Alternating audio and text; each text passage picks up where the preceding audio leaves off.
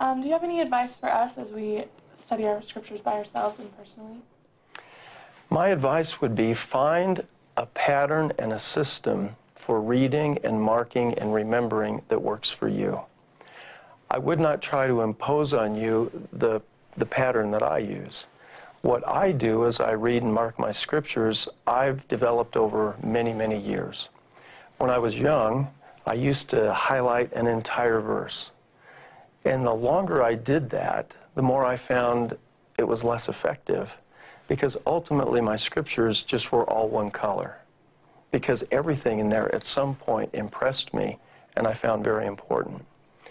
Over time, I've learned to highlight and do less of that, so that only a word or a phrase in a verse that seems to be the center point is what I'll highlight and mark. And in the last number of years, I've developed a little thing with Post-it notes. This is not an advertisement. But what I do is there are little reminders that I like to put into my scriptures. And so you'll see that there are some words that are highlighted quite boldly. And knowing these verses, I can just see those words when I turn to them, and it reminds me of the context and the content of the entire verse.